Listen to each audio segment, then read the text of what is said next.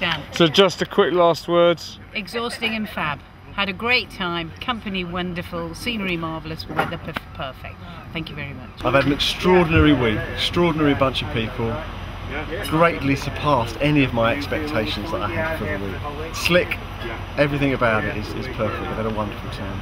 And now I'm going to miss you all far more than you're going to miss me, I think. But I'll be looking every day, I'll be watching the blog, I'll be getting on my bike, commuting every morning, my 12-mile ride into London. I'll think of you every morning, rain or shine.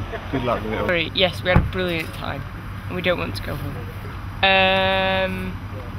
The people.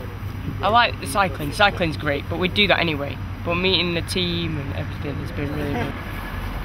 Everyday cycling. Fantastic weather, British coastline, beautiful. Leader next year, possibly not a Graham.